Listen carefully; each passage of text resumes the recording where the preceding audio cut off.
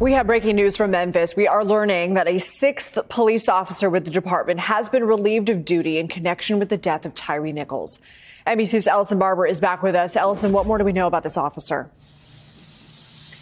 Hey, Lindsay, so not a whole lot of details at this point in time, but a spokesperson for the Memphis Police Department confirming to NBC News that a sixth officer, as you said, who was involved in some way in the arrest, detainment, the incident and death of Tyre Nichols has been relieved of duty. They say that officer's name is Preston Hempel. And again, they say he has been relieved of duty. The spokesperson would not go into details about whether or not he is on paid leave or on unpaid leave, but she did tell NBC News that the investigation is ongoing and that once there is additional information available, the department will provide an update on their social media platforms. This officer, again, his name is Preston Hempel, was hired, according to this spokesperson, in 2018.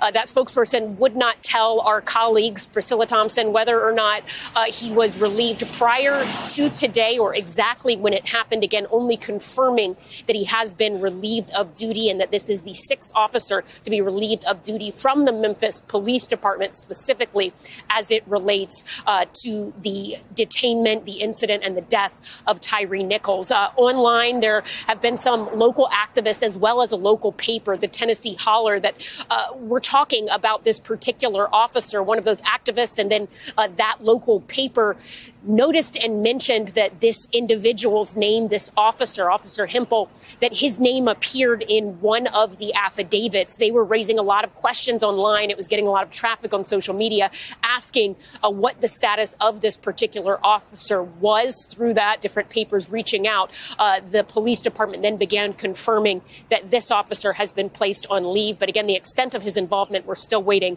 for more information on that. Lindsay. Okay, Ellison Barber, thank you.